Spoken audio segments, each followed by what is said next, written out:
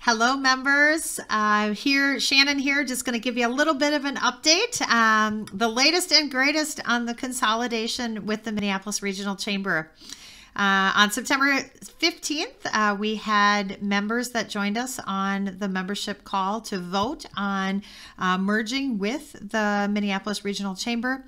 I'm happy to say that those members that were on the call, 66 members, all voted unanimously in favor of following the Board of Directors recommendation along with the Joint Transition Team to merge the two organizations together.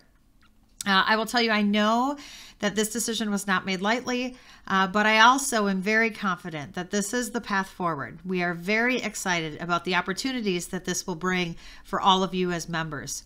So I just want to talk a few minutes about what the transition looks like and what a tremendous opportunity and responsibility that you all have as members in being part of this this transformation transition plan.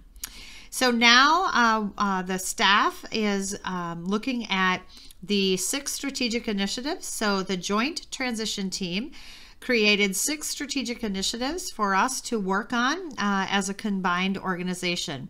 These were based upon the strategic plans of both organizations with our members' interests front and center. So I'm going to take a moment to tell you about all 6 initiatives. And then just remember, I'm highly encouraging you to get involved in one of these task forces that's going to shape the future of this work. So first and foremost, there's an advocacy and public policy task force. This task force will be responsible for helping us shape the future direction of the public policy and advocacy ventures of the organization. That's everything from policy development to the work that we are doing on critical issues, to our Issues and Insights program, and relationships with elected officials. The second strategic initiative is the Talent and Workforce Initiative, another big issue for many of our businesses around how do we have a strong talent pipeline for the future. And so this group will work on all of our relationships with future talent pipeline development, immediate talent pipeline development, and how we can interact and engage business leaders, education, government, job seekers all together. Super excited about that one. So let's see if you're interested in that piece. The third strategic initiative is economic and community development. These are all of our relationships with our local communities. So our relationships with our school districts and our cities, our business advisory councils or our business councils that we already have going. How do we elevate that work? How do we leverage that work and expand it, scale it throughout our entire footprint? The fourth strategic initiative is on member services and small business support. So this one couldn't be more critical to the organization. This is all about how are we going to better serve our members? What do you as members want to see from the chamber as it relates to direct, tactical, practical member services? Everything from our events and our networking to the program aspects of the work that we are doing to the full connectivity of member-to-member engagement.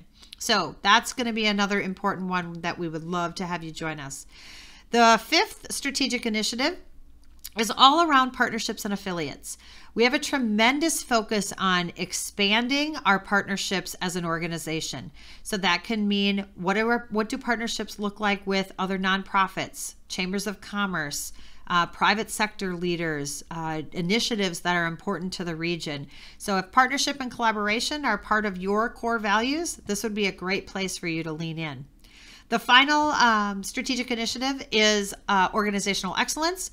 As with any good organization, we want to look at continual improvement and how can we be a better organization serving our members, serving the community.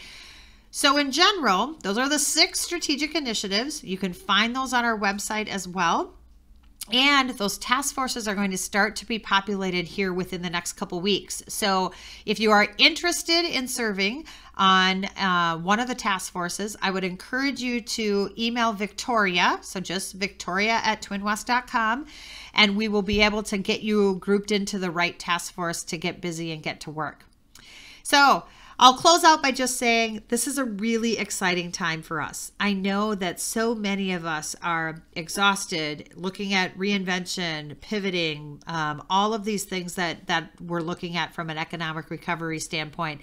But we're also really excited for the path forward. And so please take the time, get involved, get engaged with us. If you have any questions or concerns, email me directly, Shannon@TwinWest.com.